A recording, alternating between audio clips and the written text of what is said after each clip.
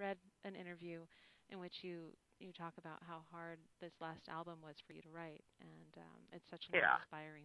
inspiring story. And I'm very sorry that you had to go through that, but I'm curious. Well, thank you. Yeah, of course.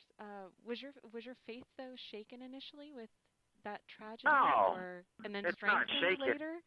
No. No, no, not at all. I mean, I don't. That's the one thing that I tell people is I don't understand why you would let the hardships of this world uh, shake your foundation or your faith. I mean, I mean, we live and we die. I mean, we all kind of. It's very common for us to all kind of live like nothing's ever going to go wrong, but then when it does, we're shocked. I mean, if you look in a newspaper, people are dying every day. I mean, it's gonna happen. I mean, it's just part of life, and I mean, life is full of hardships. And as a Christian, I believe with all my heart that Jesus came to give us salvation and to give us hope after this life is over, because we're very spoiled here in the good old U.S. of A. And there are people that do endure hardships here in this country, but it's not comparable to what you see people in these third world countries and what they go through. I mean, you can be dirt poor in America and still you can find a way. Mm-hmm. I mean, you can find a way to get some fresh water. Yeah. I mean, whether that's going to the side of a filling station and turning on the sprocket. I mean, we are just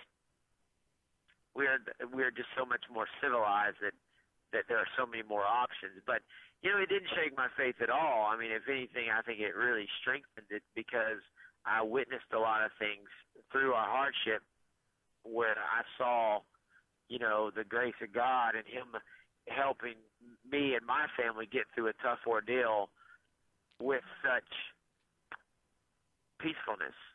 I mean, it wasn't easy, and I don't ever want to have to go through that again, but I may have to. Mm-hmm. I mean, you never know. I mean, it's, at the same time we were going through that, my mom was diagnosed with cancer. Oh, my goodness. And it was just, it's life, though. I mean, Yeah. it's just part of the deal, and that's the reason why God sent His Son. Mm-hmm. And, you can't, I think it's unfair, and I think, I don't know how to put it, but when something bad happens to you, to think that God is, right. Punishing you, it's just life. Mm-hmm. I mean, if you look at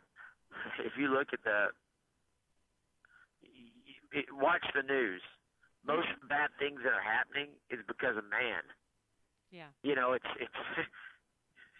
don't blame God. We're the ones that man's pretty notorious for messing up a good thing. Yeah. But it's one of those things too. A lot of beautiful things came from our daughter Julia. I mean, I'm a better dad and a better husband, and it was a beautiful moment. I mean, I can't.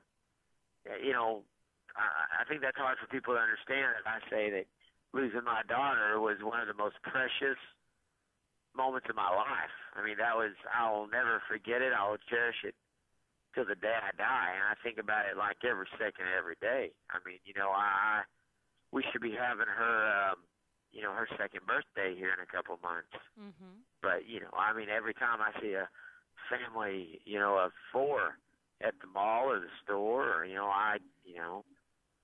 time my little girl talks, my little girl all the time, and now it's to the age that she says some things that are just, precious but completely heartbreaking for me to hear. Like, she wants to know if I will take her to heaven so that she can play with her sister. And, you hear these things, and you're just like, oh, my goodness. But it's precious. And that gives me that much more of a reason to, to continue picking myself up off the ground when I get knocked down and staying focused on God and and my family, because I want to see her again someday.